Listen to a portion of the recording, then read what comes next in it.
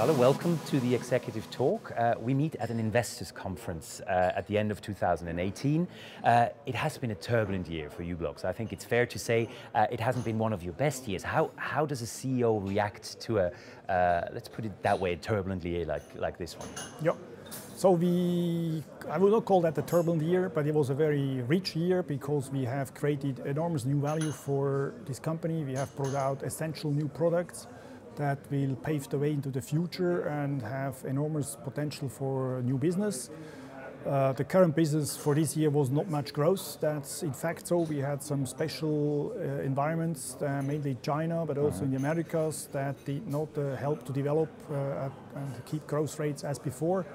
But finally, it's not something that is lost, it's just displaced into the future, and we see therefore for 2019 a very good progress. Does that mean that as a CEO you look more to the future, you look more at your pipeline, for example, at your products, and what success you might have in the coming years, then let's just say at 2018? You told me before this interview quite quickly, you said, you know, I run a business, I don't run the stock markets, for example. Does that help you in your approach as a CEO as well, that you say, I'm in it for the long run as well? Absolutely. What we make is wireless technology. This we can only make with a long-term attitude. It's complex things that we build together. It's several years of development until we have really a success with a new platform. And also our customers are long-term oriented. They also take time to make their products and also maintain the products over a very, very long time. So it's really about the trends. It's what we call the mega trends that must be followed, where we look into and how we then manage the company, where we put our efforts, and of course mainly in R&D. The future looks bright. However, if you look at this year again, you had to correct your figures twice. The share price has dropped dramatically almost. It's half at where it has been at the beginning of the year. Even if you allow yourself maybe the luxury not to look at the share price every day, it's something you cannot kind of phase out, can you? No, I cannot phase it out. I'm also in front of investors almost every week. So of course we have to generate value for our investors. However, these days are very special because all the market is correcting. It's not only our company, it's all the technology companies and even more around us. So that's what is currently the situation. It is what shareholders see, but this is not impacting what we think as a business, also what we see, what customers have in mind for the future. When we look at the impact on your business, one, you've mentioned it before, it's the trade tensions between the US and China, which heavily impacted the business of U-blox. That's something you cannot do. There's nothing you can do against it. Is that something frustrating as well for you as a CEO, that you think those things are out of my hands? It's just things that impact my company, but if they have trade tensions, there's not so much I can do. Yes, indeed. We cannot do much against that, and it is frustrating that such political issues finally hamper the wealth and hamper the progress. There can only be losers under such conditions, as we all know. However, we are a little lucky in the circumstances, as we are not manufacturing in China. We have not brought a foothold in the US, so we are really a Swiss company in this regard. We are neutral, and directly we are not affected by all these tensions. However, if there was a macroeconomic impact that the overall economy is not developing as before, then of course everybody will suffer.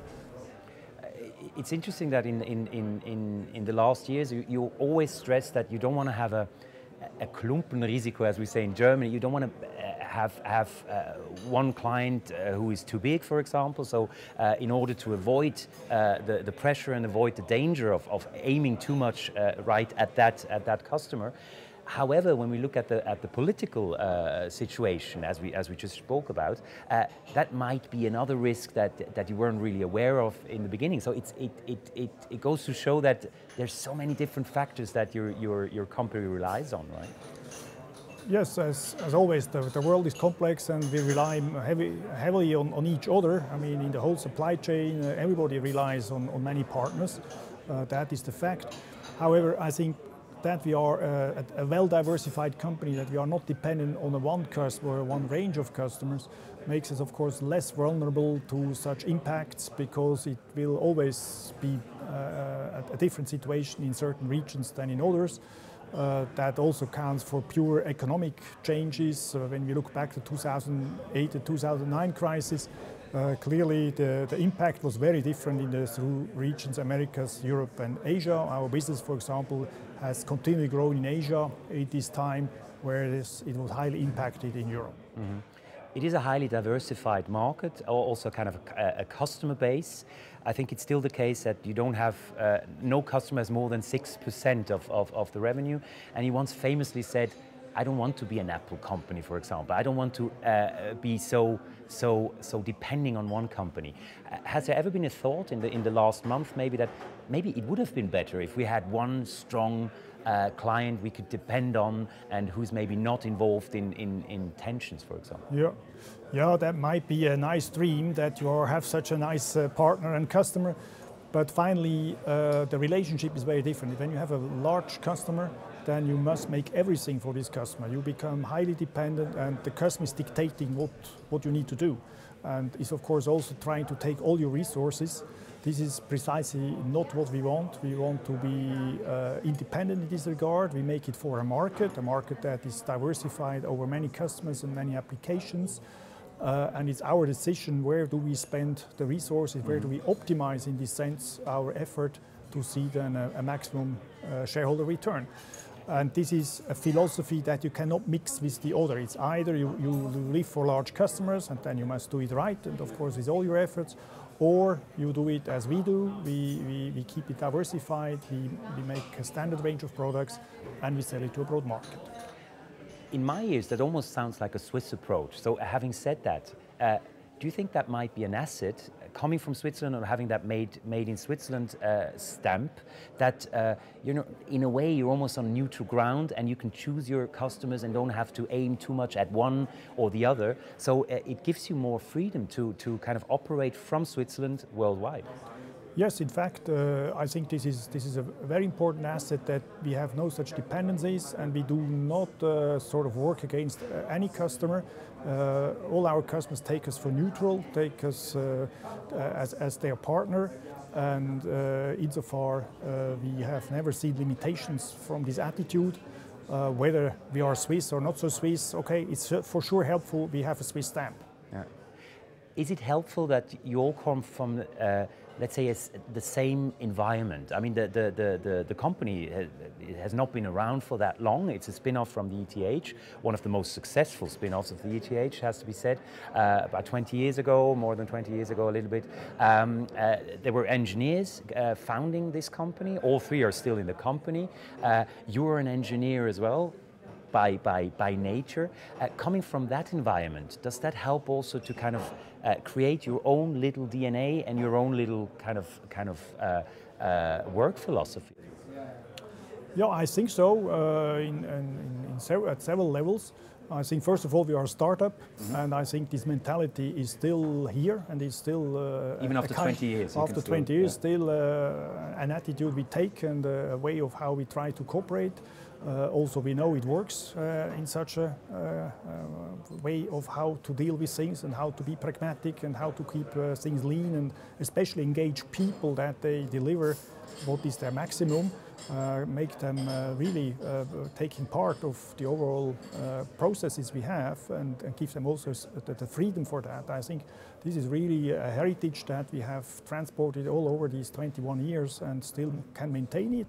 That of course these founders are around is the best guarantee we still can maintain such a culture, because they propelled it every day by themselves. Of course this is their heartblood that people can feel, and also what they really aspire for. They like it, that there is such an attitude. And how is it for the CEO who's been with the company for more than 10 years as well?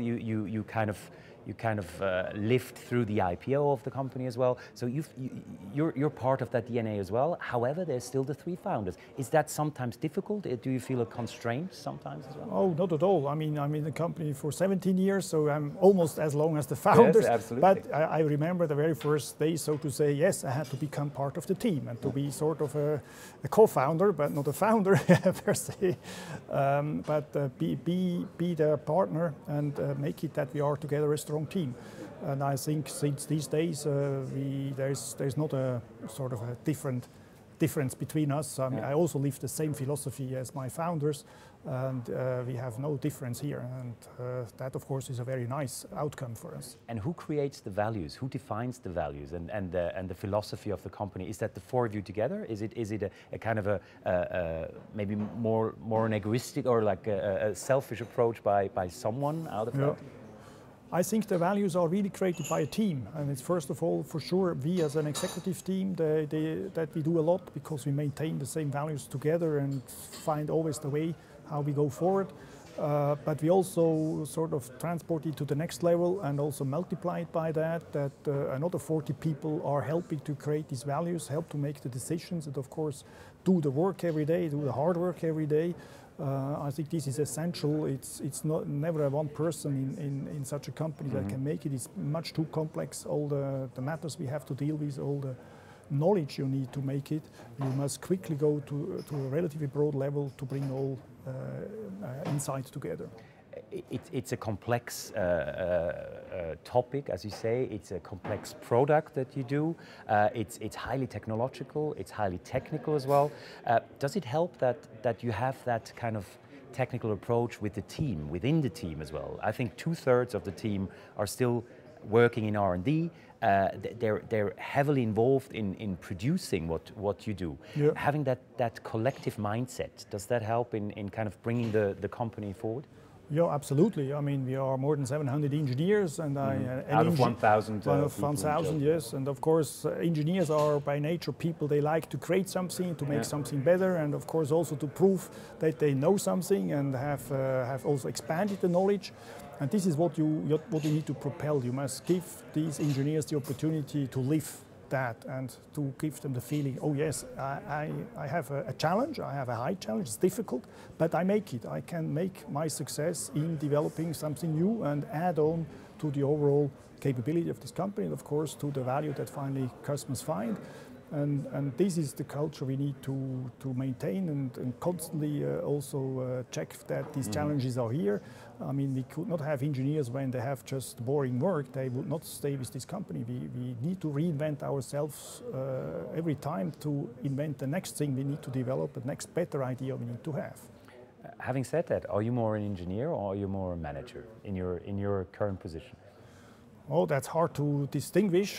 Finally, I have also two hats. I'm an engineer by training, but also I'm a business manager by training. And I think the combination is very essential for this company. I mean, I need to fully understand what we do here from a technology point of view. I need to be able to talk to anyone in the company and give a reasonable talk. But also I must make sure we think business, we think for the shareholders, we think for economics. And this is, of course, what makes my job very interesting here.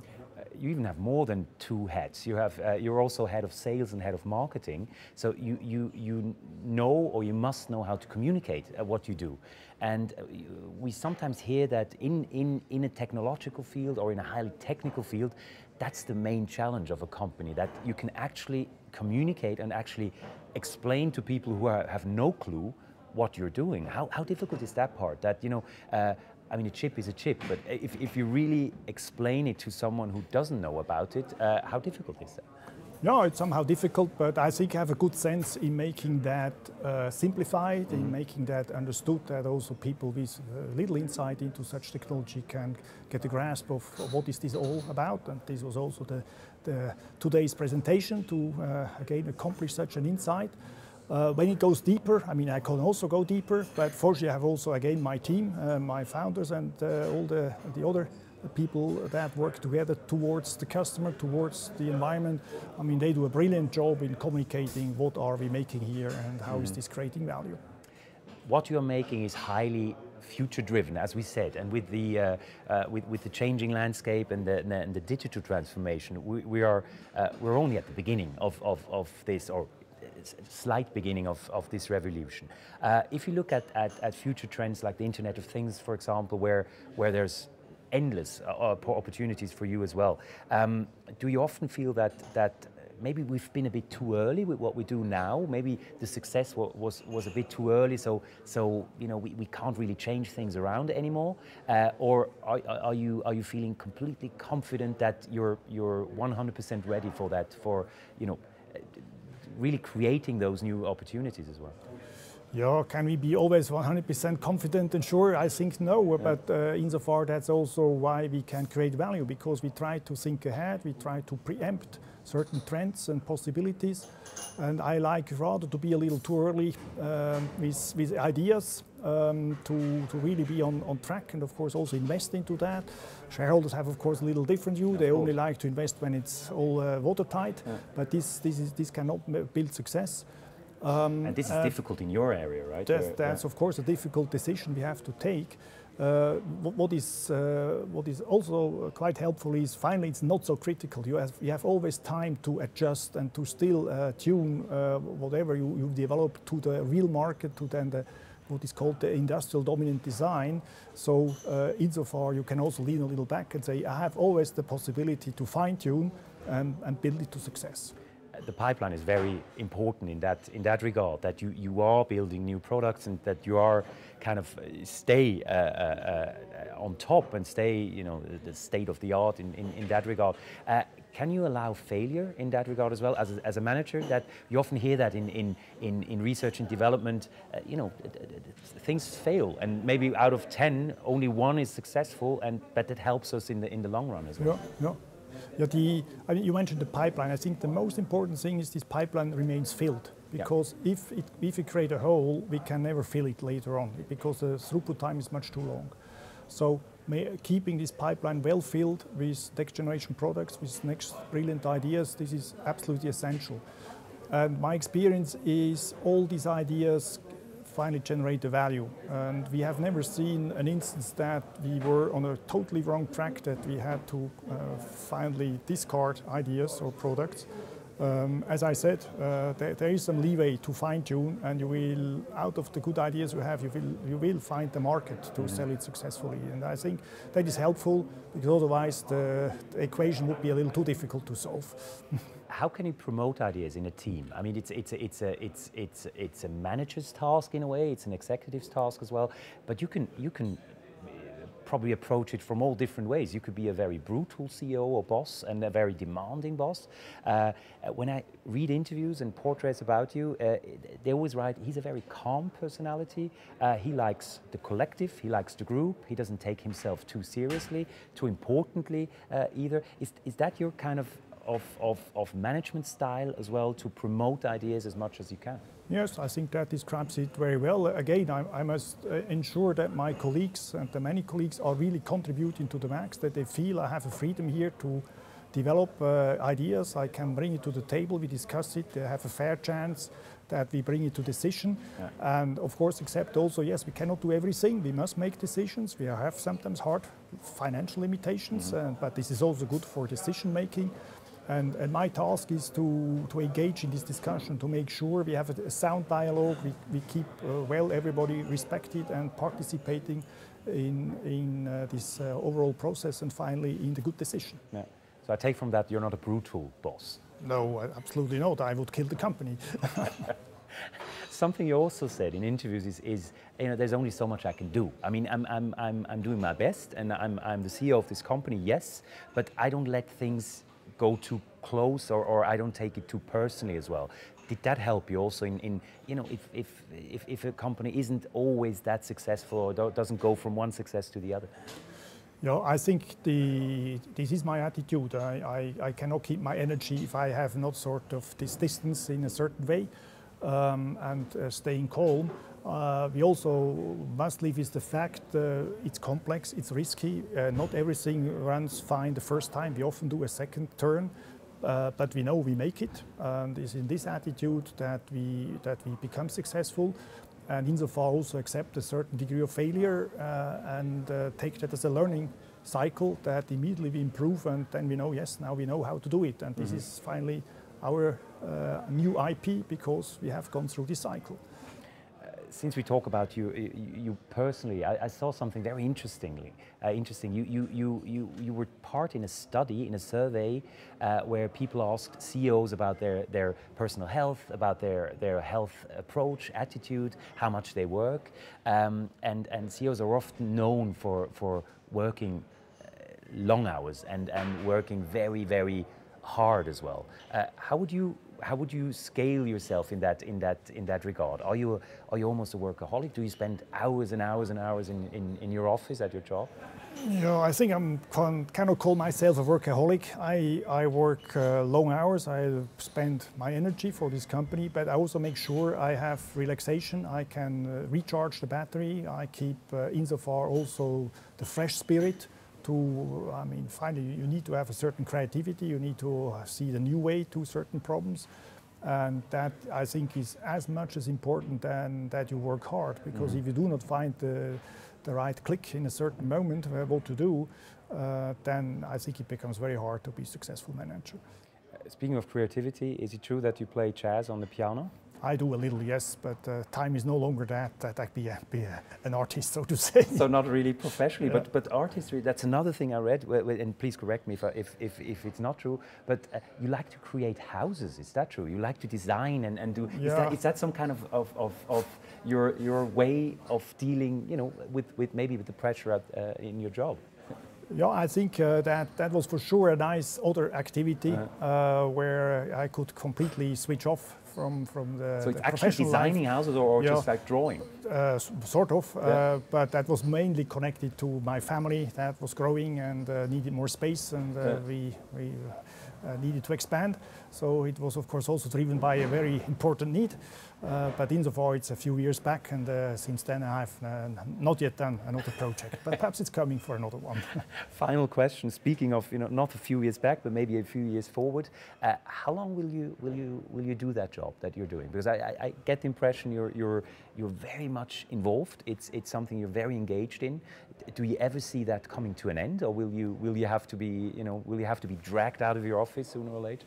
Hopefully not dragged out, but I really like the job. I think I can still contribute a lot, and I have sort of a flexible limit with regard to when I hand over, but I will prepare for this handover because human beings are becoming older, and sometimes it's a time to give it into younger hands, and this is of course something I will do, but not now, but in a few years from now. But you're not afraid of that time when you will have to let go? No, not at all. I know I have many other opportunities to contribute to the society and also to business, so I look forward also to such more opportunity. To replay a little bit of piano maybe? Also, yeah. Thomas Seiler, thank you very much for that discussion. Thank you for the talk.